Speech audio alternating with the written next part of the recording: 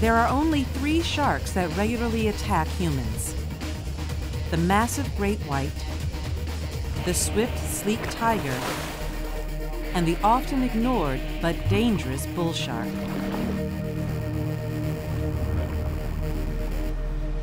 Mike Heithaus from Florida International University studies the bull. Probably get the name bull shark because they're so big and stocky. I kind of think of them more as the pit bull of the seas. It's a fitting description. Bull sharks can be tenacious and aggressive. They're not as large as the great white, but female bulls can grow to over 11 feet and weigh up to 500 pounds. They also have one very special characteristic. One of the most amazing things about these bull sharks is that they go from marine to freshwater with no problems. Bulls have been found thousands of miles upstream in both the Mississippi and Amazon rivers. They also are believed to hunt in the same shallow coastal waters where unsuspecting beachgoers frolic in the summer. They are also opportunistic hunters. They'll eat just about anything.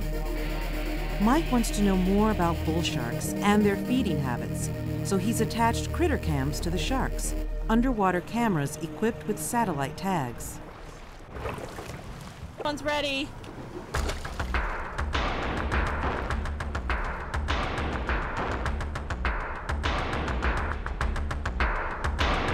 There's our shark. Nice ball. Nice. That's exactly what we need.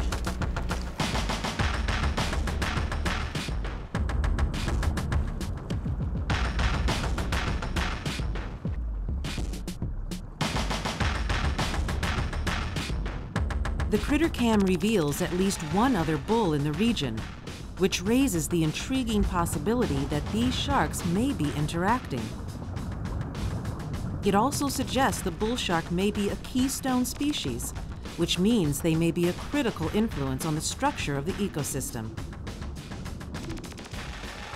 Satellite data also confirmed that the bulls stay put, never venturing far from where the team caught them.